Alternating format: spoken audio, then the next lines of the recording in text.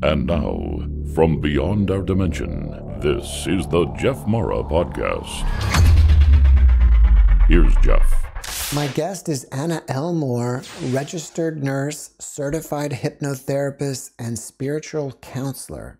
Anna has experienced 3 near-death experiences, several spiritually transformative experiences, and innumerable OBEs. Most significantly, union with God and visions of the future. Anna, thank you for joining me and welcome. It's my pleasure to be here. Thank you, Jeff. Well, we are happy to have you. And if you don't mind, let's just go in chronological order and start with your first NDE. Sure. So my first NDE happened back in, I think it was 1996. I was a student at the University of Texas here in Austin, studying anthropology, and I was driving southbound on I-35, the main highway down through Austin, and traffic was stopped. There had been an accident going northbound, and all of, I guess, the people were like rubbernecking and seeing what was going on the other side.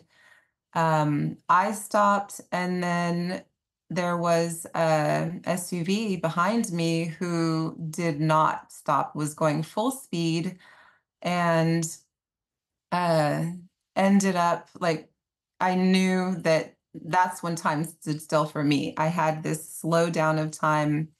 I was able to see everything in 360 degrees.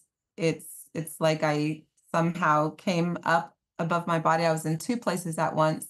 I was still in the car, and then I was also able to see all around me. And so I knew in a moment that that vehicle, it was I think it was a Suburban, some type of SUV. It was not going to be able to stop in time. And so I kind of braced for impact. I was hit, but I didn't really feel the impact. What happened was, in like the blink of an eye, my vehicle was in the lane next to me where I had originally been, and I was facing 180 degrees in my car in the opposite direction with an 18-wheeler coming right at me. And so, yeah, again, time stood still. It froze, and the 18-wheeler was able to stop, but my face, even though I had a seatbelt on, still hit the steering wheel. And in 1996, I don't think airbags were in all vehicles. It wasn't a common thing. So my car didn't have one. I had a Nissan Maxima station wagon. And so my face hit the steering wheel. And so I broke my nose. I had some other damage, like my teeth broke, and I bit through my lip, and all this stuff happened, but I didn't have any pain at all. I ended up getting out of the vehicle and looking to see, like, okay, what's going on? And I saw that it was a 4-car collision. So my car had been hit, my car hit the car in front of it, and that car hit the car in front of it.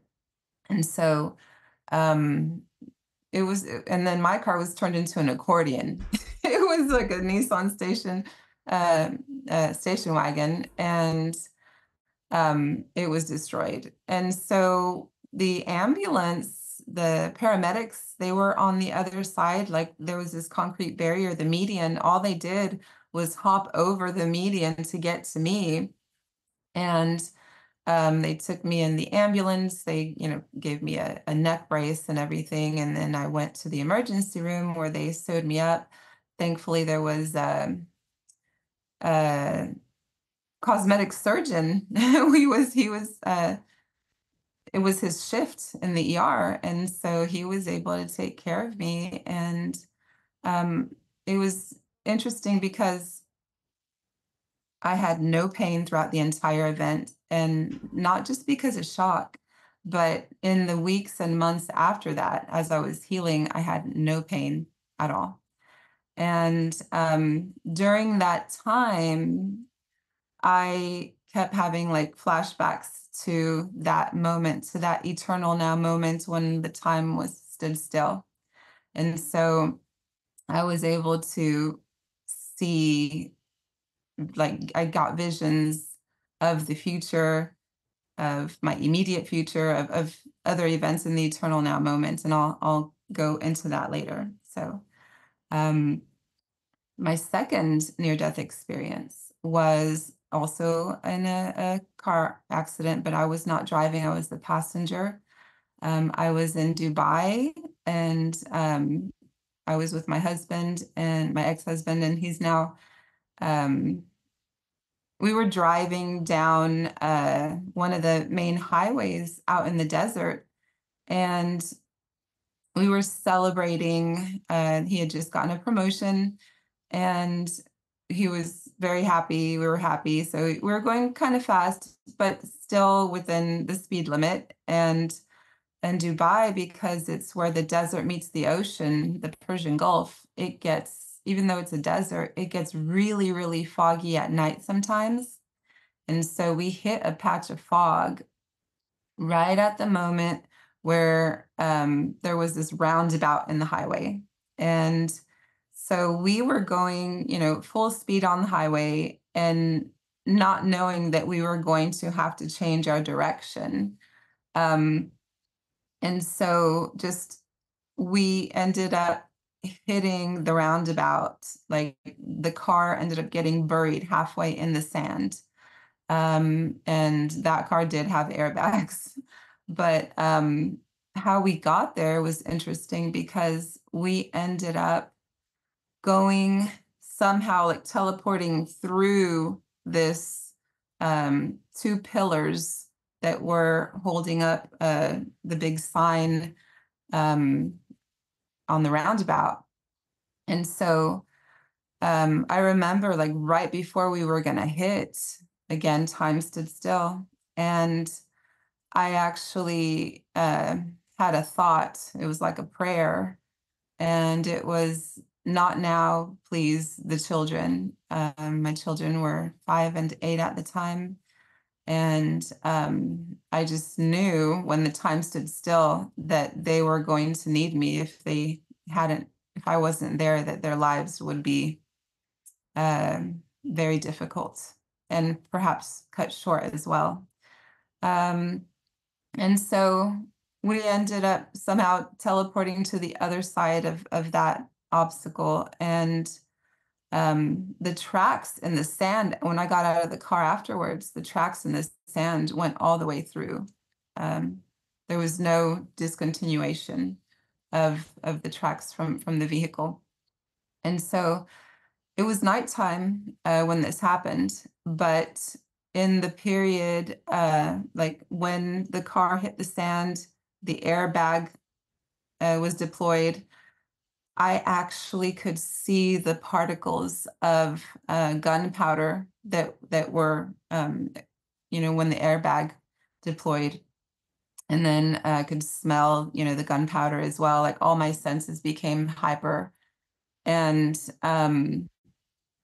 then so I remember the airbag going off, and then I could see it deflate as well. And so when I came up from that, it was daytime. It was sunrise. So when we went into the sand, it was still night, but after the airbag was deflating, it was sunrise. And that was just like some missing time right there. I don't know. I don't have any recollection of what happened in that time. Or I didn't then. Since then I have. I remember what happened. Let me stop you for 1 second. So you're saying that your car went into like a sand hill, but then it went through it? No. So it went through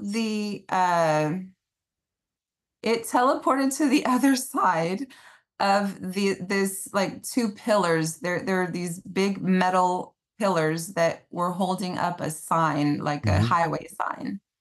And had we gone through it, or into it, the vehicle would have been uh, perhaps like cut in half, and one or both of us would have been severely maimed or perhaps deceased. Hmm.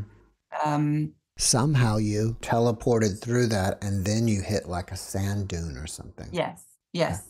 Yeah, then so when we teleported through that, we hit the sand and the car was buried halfway in. So I had to climb out of the vehicle. And then when I got out, I saw that there were pieces of other cars there all around. Hmm. So this is something that happened it wasn't unusual in that location. They may not have been as lucky as we were, but yeah. And so this time, as soon as I got out, there was a man there, and I believe he was an angel incarnate. He was wearing all white, which is their traditional garb there in the Middle East in Dubai. But he got out of a white SUV, and he gave us two ice cold bottles of water, and then he left. And so um, I just find the timing of that too much of a coincidence. Right at sunrise, what was he doing there with two ice cold bottles of water? Hmm. And so yeah. And so in that incident, after that is when I started having an awakening. Um, and so I started having all of these symptoms like depression, like I didn't know, I felt like someone had died. I didn't know what was for no reason. I just felt like this impending, like someone who I love dearly died. And this hadn't happened. I think that perhaps a part of myself did die. Perhaps I experienced I was now in a different timeline than I was before. Do you think that he was an angel and he teleported you through that? Perhaps, yeah. I think that it could have been my higher self that made that decision, Hmm. and that he was an angel incarnate, or that an angel was working through him for him to be there at that time. Because I know that I've received messages since then that have allowed me to be in the right place at the right time.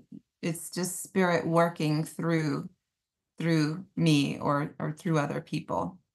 So you And were unconscious for a while. I was not. Oh, well, I thought maybe you were, since as soon as the airbag deflated, it was light outside. That's right. So how long does it take an airbag to Yeah, good question. it happens very quickly, very quickly. So from the time that the airbag deployed to the time that it was deflating, that was sunrise. So there was that missing time. Hmm. Was it possible then that this guy was an ET? Because usually missing time is with ETs. Anything is possible. I do feel a strong connection to my star family, and I always have since I was a child. But back then, I was very much in the world of the world. I had no conscious connection, you know. Hmm. And so, yeah, that was the beginning of my awakening. Hmm. And um, in Dubai, it's very interesting because all these places that I've traveled, like Bosnia, Dubai, and I have ancestors there. And so I think that I was going to all these places where, like, for my DNA to be activated, perhaps for memories to start coming through.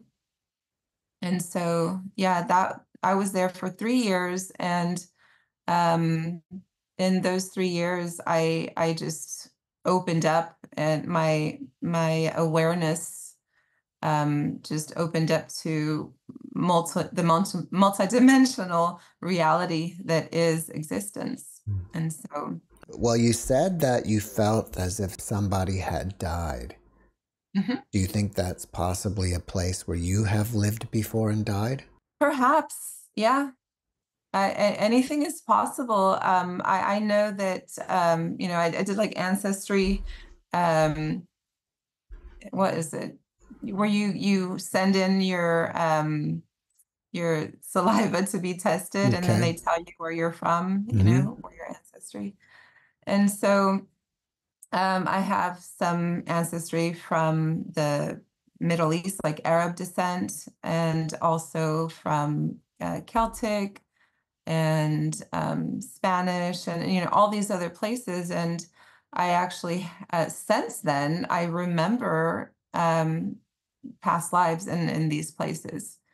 So I definitely think that we are our ancestors, Hmm. and I, I've I never in my life planned on going to the Middle East or Bosnia, all these places that I've been to. I just said yes. I just said yes, and I went, and amazing things happened there. Maybe So, you planned it out pre-birth. oh, definitely. Definitely.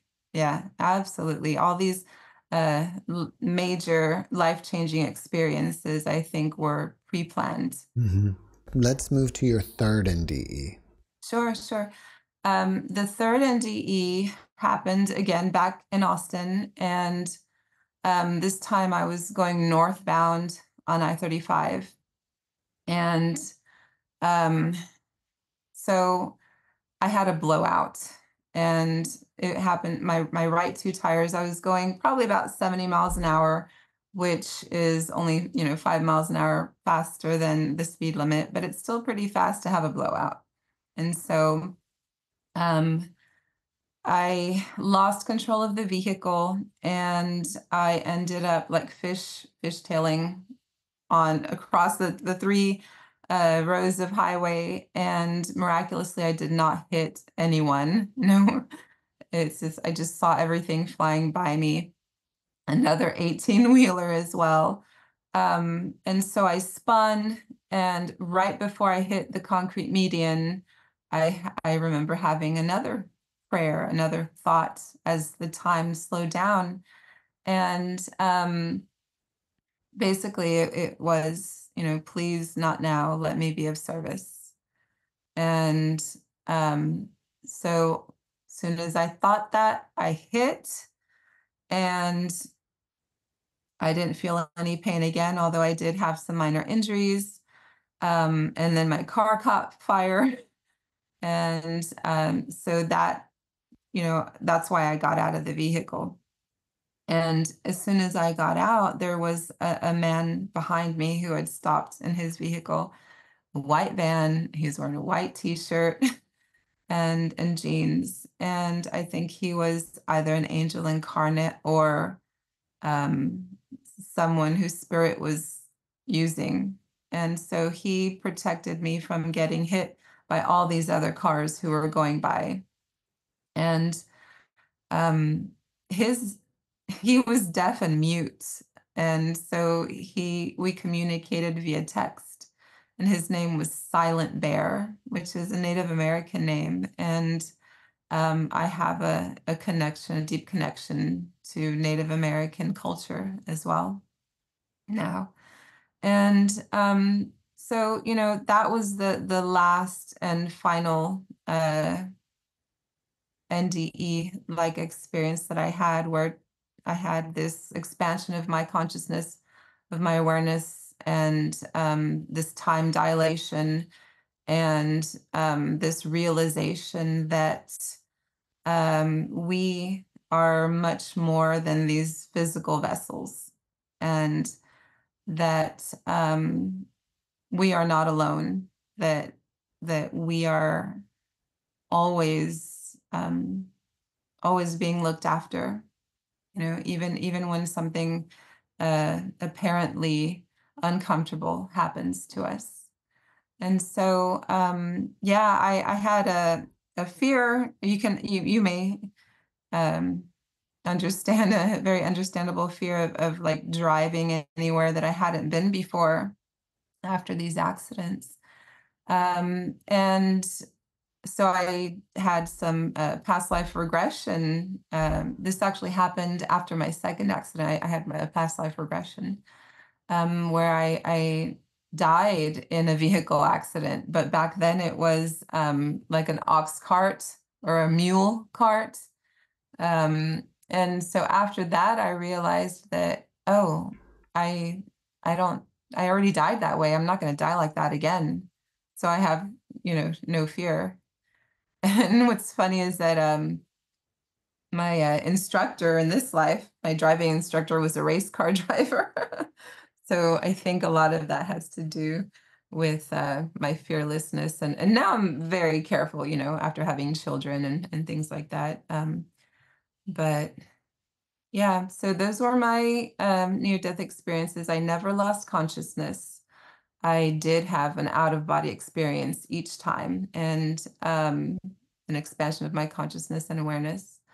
And then, but those experiences, they actually were just the beginning of my awakening. And since then, I have had some life-changing, spiritually transformative experiences due to lucid dreaming, due to psychedelics, due to meditation. And so I decided to become a nurse. And um, I was a nurse, actually. I graduated, that was my second career. I graduated right May 2020 in like the heat of the pandemic. And so I was an ICU nurse. I got to see some of what was happening from, firsthand experience. At the same time that I was working in the ICU, I was also a breathwork instructor. I'm also a yoga teacher. And so I got to see two different perspectives of reality, two different, totally different perspectives on reality. I realized, you know what? Anything you believe, whatever you believe is your reality. That is how powerful we are. The mind is that powerful. And so that can either be used for our own good or our own detriment. It depends who's in control of your mind. Are you in control of your mind, or is someone else? And so that's when I decided to leave nursing, well, in the clinical environment, and I became a facilitator for psychedelics, working with the Mission Within organization based out of Baja California. They help veterans with PTSD and their families using psychedelic therapy. And so I did some psychedelics myself in order to heal myself, and also to gather knowledge and wisdom. And so during a lot of these experiences, I just further was able to go into different multidimensional spaces and expanded consciousness that reminded me of an even more powerful version of what I experienced in the car accidents, that awareness, that level of consciousness. And so, yeah, that's, and then I decided to leave the world of psychedelics because I see them as, they're very important and they can save lives. But I also see them like training wheels. You don't need them. You can get there with meditation, and it's actually healthier. It's less stressful, less harsh on the nervous system and on the psyche. So yeah, so right now that's what I do is I do guided meditation, certified hypnotherapy, and spiritual counseling based on my own experiences, what has worked for me and for um, everyone who's guided to work with me. So yeah. What type of meditation do you recommend? So it's everyone is different. Whatever works for you. Some people like guided meditation or with music. I myself prefer different flavors, like different flavors of ice cream. I enjoy spending time in nature, just dissolving into my senses, into the sounds, into the fragrances, into the energy around me. Sometimes I just, just have quiet time in a sacred space, whether it be in your bedroom or at an altar, whatever brings you closer to source. And source is that which you are. That is unconditional love. That is the truest form of who you really are. Anything else is a distortion. And so going to the most absolute, the most distilled version of yourself is the goal for me during meditation and what I help others as well do. Well, for most of your life, you've had out-of-body experiences. Mhm. How did that start?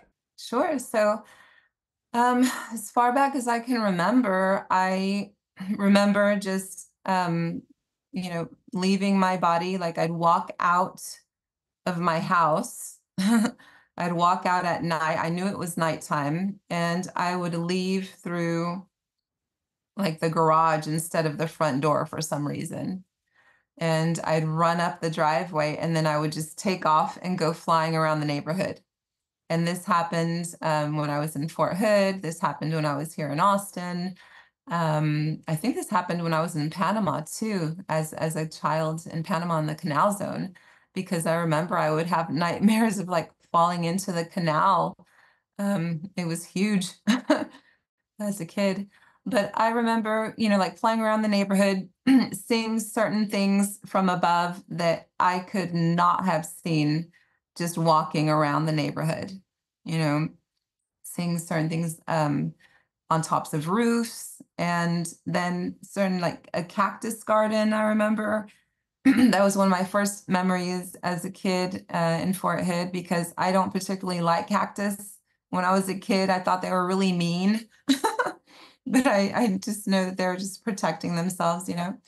But for some reason, like the next day, I went walking around and I saw the garden that I saw when I was flying around in my astral form. And so then I knew, oh, this is real. This isn't just a dream. And so every night I would get out of my body and I'd fly around, and then I would go to other realms, not just flying around my neighborhood or the city. In the astral form, I was able to go underwater because I didn't need to breathe. And I was able to go into space because you can't, you don't have to worry about gravity. The laws of physics are totally different. And so I was totally free. And then I started having guides show up. And one guide was an angelic being in the form of a horse with wings, so like a Pegasus. And it took me places where I couldn't go by myself. It took me into the higher realms of like what we call heaven. And so what a lot of people call heaven and hell are just different strata, different sides of the spectrum of the astral plane. And so I've been to a lot of them to some of the lower levels and some of the higher levels as well. And just gathering knowledge and wisdom and just having wonderful experiences, healing all aspects of myself, of this life as well as past lives, a lot of ancestral healing as well. So yeah, that has been a lifelong experience. And at first I thought, everybody does this. And I think we do, but a lot of us just don't remember. Um, and, the more that you work with it, the more that you have the intention to remember, the more you will, and the Do, more you'll actually be able to control the dream. do you think all dreams are astral traveling, not just some kind of imaginary event in our brain?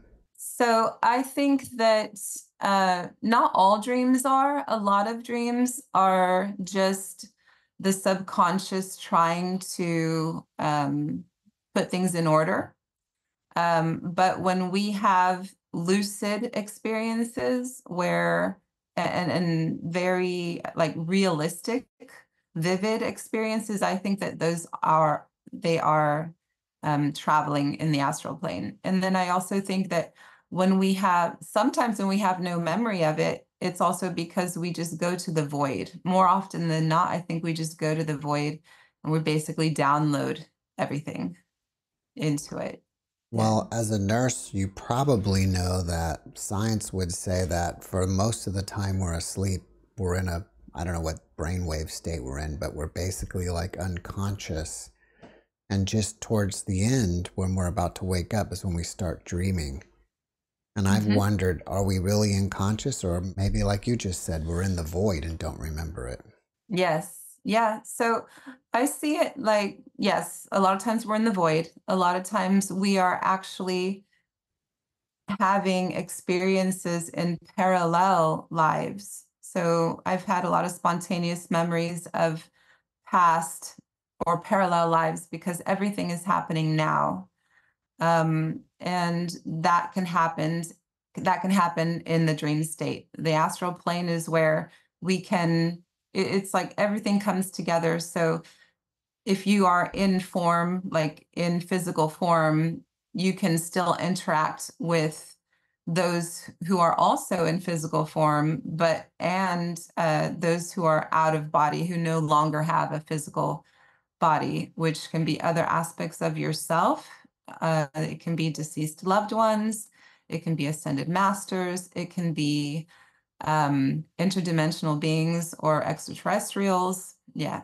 Were you raised in a religious household? And if not, or so, how have you changed? So I was raised Catholic, but I never felt any real connection to the religion. I remember as a kid, I mean, I even went to Sunday school and I would ask questions and they were not able to answer them to my sufficiently for me. So I remember I just left the church after my first um, confession because, I was like, why do I need to confess to somebody, in a dark room who I can't see his face?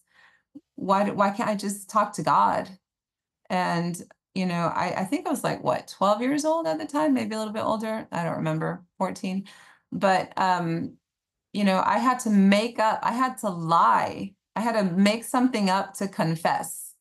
And it was just stupid. I was like, no, this isn't right. I knew even then that this is wrong. But after that, I became very scientific agnostic. And so I just didn't really believe in anything. I loved studying other cultures and other religions, but I thought that it was like a mass delusion. um, until I woke up and I realized that everything is God experiencing itself with different levels of consciousness. So you believe that God separates itself into billions, if not trillions of pieces to experience everything. Mm-hmm. And Yes. then when we go back, we are God again? So I think it just depends if so. I had an experience like when I had my experience of union with God, I it was like waking up from the dream of Anna. I woke up from the dream of Anna. Anna did not exist. The universe didn't exist. Earth, nothing. All of it was just in my head, in my consciousness. I was in the void. I wasn't in the void. I was the void. I was pure consciousness. I knew that I was everything that ever was and ever would be. And I was in the eternal now moment. And I knew that I always would be. And I always, you know, and and so I could see, it was just, I could see my own thoughts before they manifest. I could see God's thoughts before they manifest. And they look like sacred geometry, like fractals. And they have a color. Even though it was black, like there was nothing, no stars, nothing. I was that vast, infinite awareness. And then I remember my first thoughts. And that thought was, who am I? Like, what is this? Who am I? And as soon as I had that thought, there was this explosion, this epic, heart-wrenching roar, but it was a silent roar. And that burst forth from my heart. And that was the Big Bang, the first original Big Bang. Since then, I've experienced multiple other Big Bangs, and they were not so heart-wrenching. They actually were with the thought of let there be light, and with joy and with laughter, and just with the awareness that the illusion of separation is only temporary, and that eternity is a long time, but there are multiple eternities.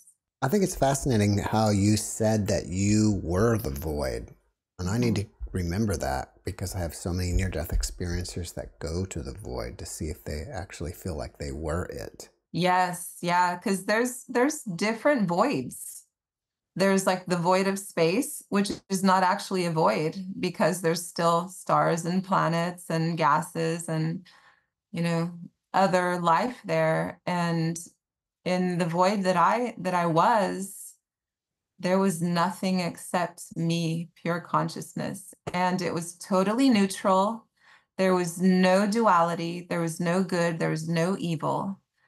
Everything was just neutral because there was only me. And so when I came back into form as Anna, this happened, like I call it my 7-day samadhi. It happened over 7 days. So every time I would sleep, Anna would disappear and I was the void. And every time Anna would wake up, I would come back into form as particles of light coming through my heart in like the shape of a torus, like a toroidal field. And so that is how Anna and the universe came into form for 7 days. And I realized that everything is just a projection of my consciousness. So my universe, I am just a projection of your consciousness. You are just a projection of my consciousness. So it's what if you want to change the world, the best thing to do is to change yourself. And you will, and that's what I've started doing now is just focusing on myself, focusing on being love, focusing on what I want to create. And yeah, my life has changed, and I'm able to touch other aspects of myself who want to do the same thing too. When you were the void and you asked yourself, who am I? Mhm. Is that when you got the realization that you are God? No, no. So I was the void. I was pure consciousness, and I instantly knew that I was all that is. I am. There's nothing that I am not. And when I asked, who am I? That is when I instantly, that's when, that's when I created separation, because just that thought, it creates like instantly the assumption that there's anything other than myself. Okay, so that's interesting. So at that point, then you separated from everything just by asking or wondering who you were. I separated into everything. Into, Yeah. I thought you were everything, and then you So threw. I was nothing. I was just pure consciousness. Okay. I was the void. Okay. And then when I asked that question is when instantaneously there was the Big Bang. That was how creation came into existence. That is how the physical dimension came into existence. So looking back at like mythology, in Hindu tradition, even in like Greek tradition or Roman tradition, where you have like um, Zeus and Athena, who was born from the mind, from the head of Zeus. That's something similar to. I can now understand where that mythology comes from, because the void is like the mind and the womb of God. So the thoughts are like the seeds. And that is who we are. So our thoughts are like seeds. And then when they manifest is when they're actually born. And so like the physical plane, it is inside of the mind of God, but it is also like the light, what we call source, that is the heart of God. And that's where Christed beings, aspects of ourselves, all come from. And that's why they are pure love. And yeah, and we are, so when I had that for days afterwards, I had this feeling of longing. It was so intense and so painful, that feeling of separation. I could have easily, I would have been happy to die, because I just wanted to be together again. It was a love and a longing that was so powerful. It was almost too much for my physical vessel to contain. And so I asked for it to end. I couldn't take it anymore. I was like, either take me or finish this. I can't feel that the longing. We are loved so much. We are loved more than we can possibly imagine. We are worthy because we exist. We are all thoughts in the mind of God. Anna is a lucid dream in the mind of God, and Jeff is a lucid dream in the mind of God. And yeah, it's just it was pretty epic integrating all of that. And I think I still do it a little bit every day, because since then I've had experiences where I remember I have it's hard to put into words. That's true. Yeah. But like if I could say I was any religion, it would be love. Love is my religion now. Have you had visions of the future? Yes, How do you have absolutely. them? So now, just going into that eternal now moment, I can see all the possible trajectories, from the here now. But when the first time I received visions of the future was back in 2013, and this was while in the astral, traveling in the astral plane.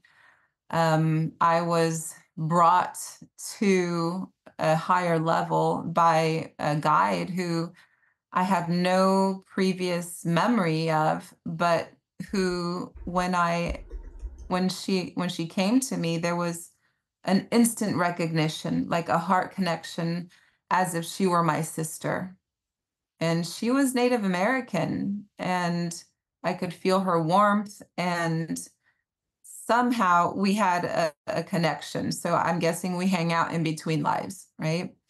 And so she took me to a higher plane where there was this gathering of thousands of other beings, and there was it. So it was like it reminds me a lot of Yellowstone, because there were, evergreen trees, there was this river, there were like mountains, and then there was this clearing. And in the clearing, there was this table that was like a conference table, but it went out as far as the eye could see.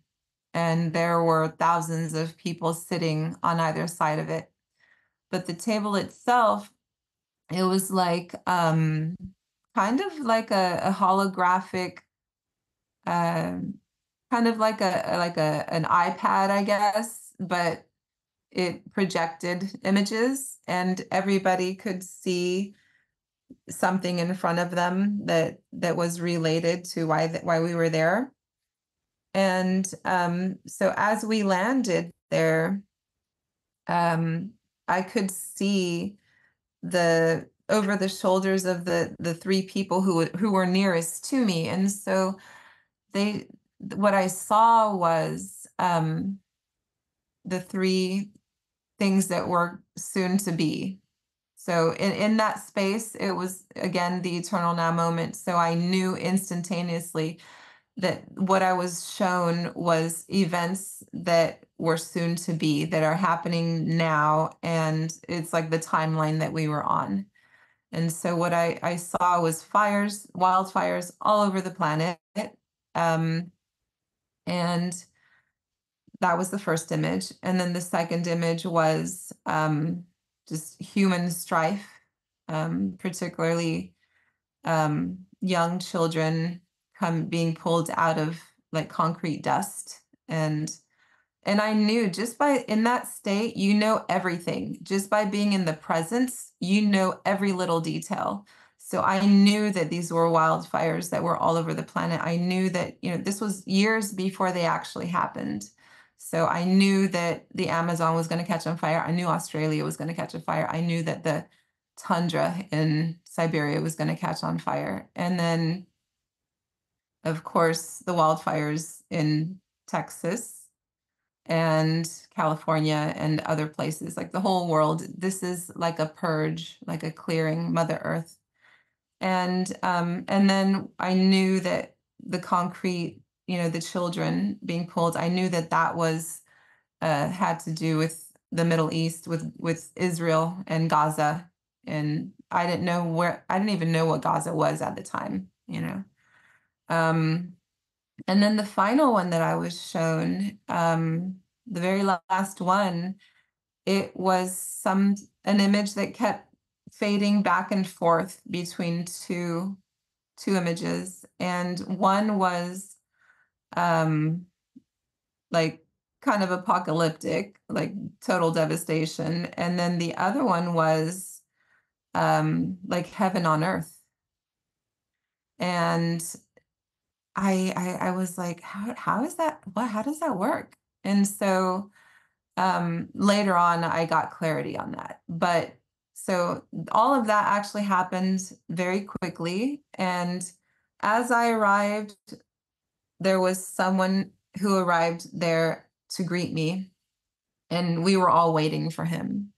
And he arrived, and I recognized him. I didn't know who he was at the time. I had no previous spiritual practice, nothing, when this happened. But he was, I recognized him as one of the archangels. He did not have wings, but I knew he was thousands, if not millions of years old, just being in his presence. He was there was something in me that instantly recognized his authority. And he was just incredibly beautiful, but also very serious. Like, okay, we are here to do business, you know?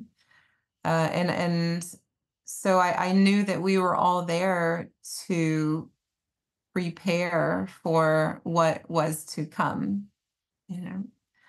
And you may have been there too.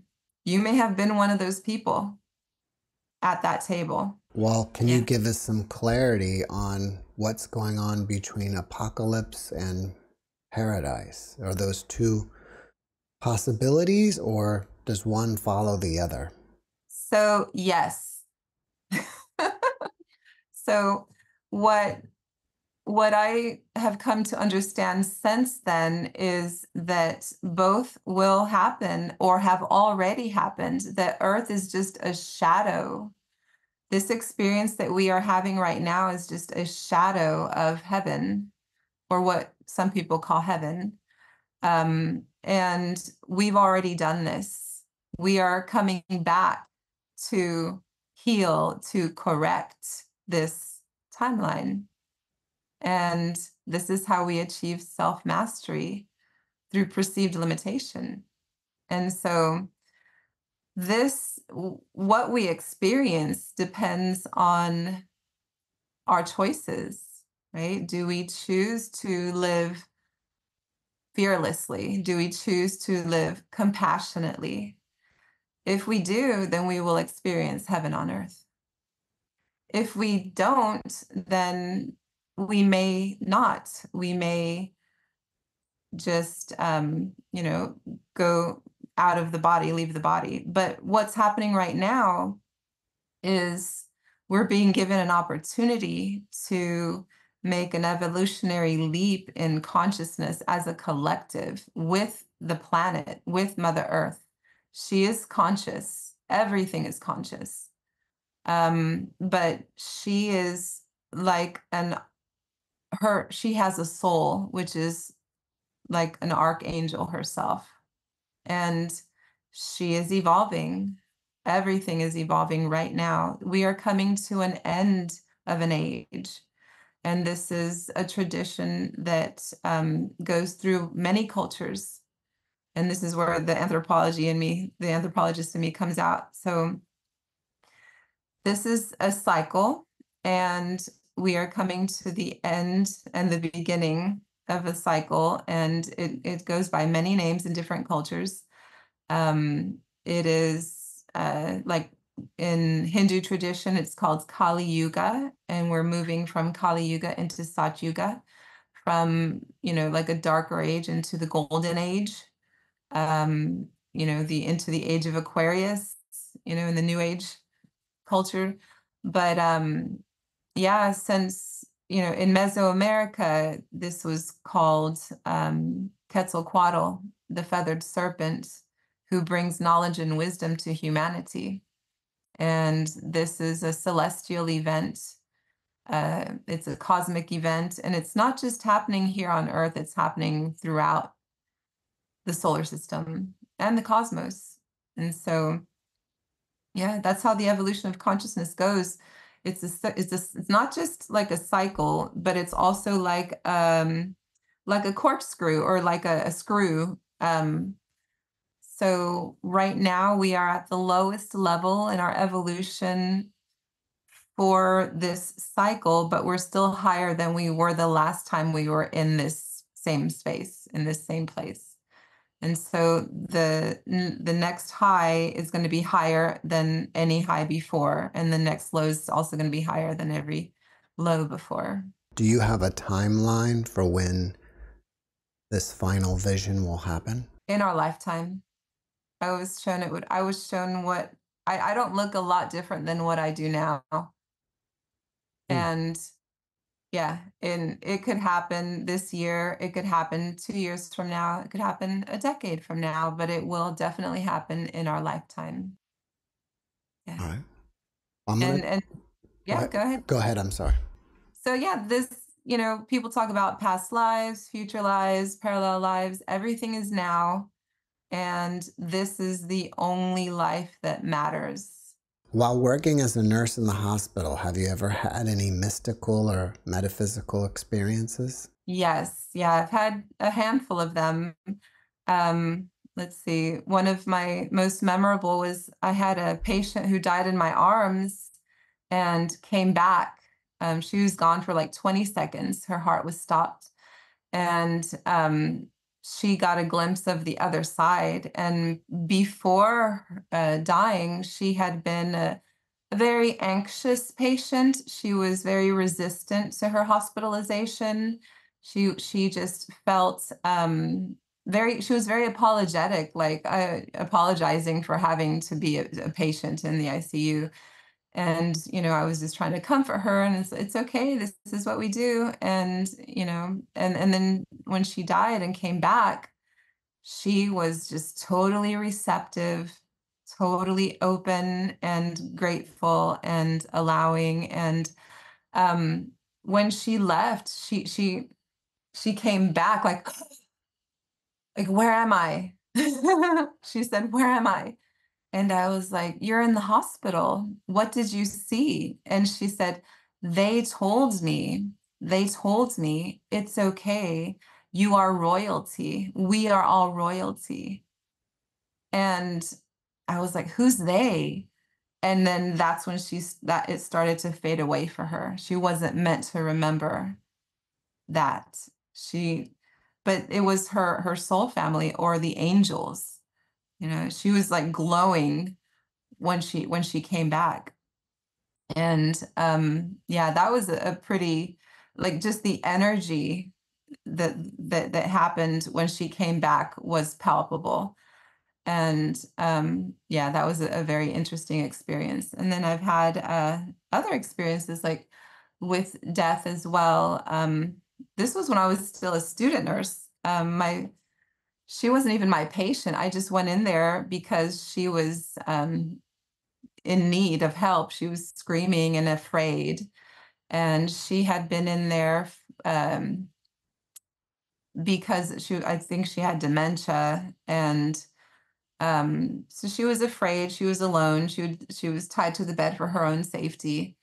And so I went in there to comfort her, and she was like, I'm going to be late. Where are my things? I need to catch the ferry. I don't want to miss the ferry. And where's my son? Is he, and so I asked her, do you know where you are? And you're in the hospital, right? And she's like, yes, yes, but I need to gather my things. I don't want to be late. And so I comforted her, left, and about 20 minutes later for her, she ended up coding. And they attempted like 2 or 3 times to revitalize her, to resuscitate her. And I knew throughout the entire time she was not in her body.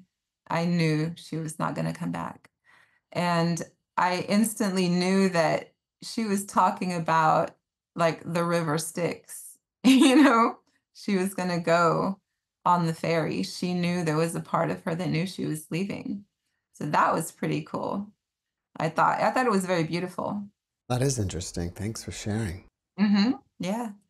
And then I've had other patients who, in the ICU, some of them are terminal and are on hospice, and they see loved ones who come in. It's usually like in the corner.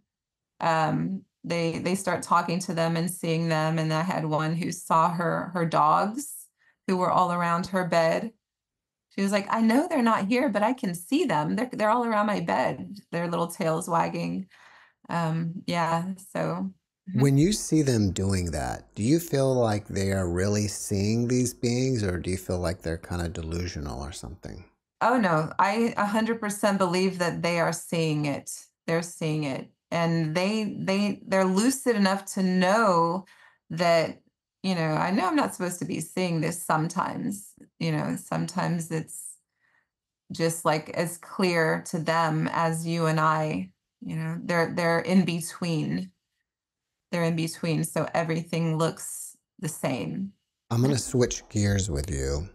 Sure. You are also an author of a book of poetry called Eternal Love of Dream, God and His Beloved. Can you tell us a little about that? Yeah, so that book, I decided to basically, I had to give birth to it. I had to just let it out. And I wrote it more for myself, but I also find it to be very activating for anyone who listens to it or who reads it. And so that's basically me channeling like Rumi, the Sufi poet and mystic, and talking about my experiences of the void, of the mind of God, of the light, of my visions of the future, and just of the truest, most absolute who we are, who we are. That's that's all that is. Yeah. Well, after watching this podcast, people may want to reach out to you and ask you questions. Are you open to that? And if so, how do they connect with you? Yeah, you can email me. My email is elmore.anna@gmail.com. You can also reach me through my website, ascendwithanna.com. Those are the best ways to reach me. All right. Do you have anything else that you're working on that you want us to know about?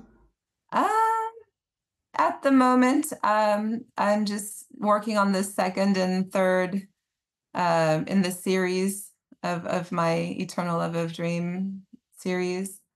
And other than that, I'm just, working on sharing my knowledge and my wisdom and my experiences. We are all pieces of the puzzle, very necessary pieces of the puzzle. And so, yeah, that's about it.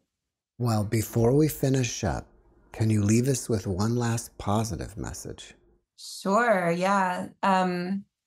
Just remember who you are. We are just pretending to be mortal.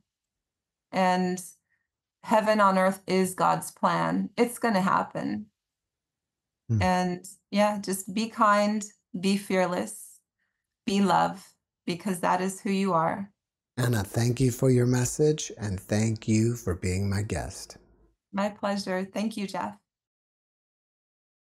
Thanks for watching the JeffMara podcast. I really appreciate you. Another way to show support is through YouTube memberships. And if you do, there are loyalty badges and other perks depending on your level of membership. All you need to do is click the join button underneath the video to find out more. Thank you for your support.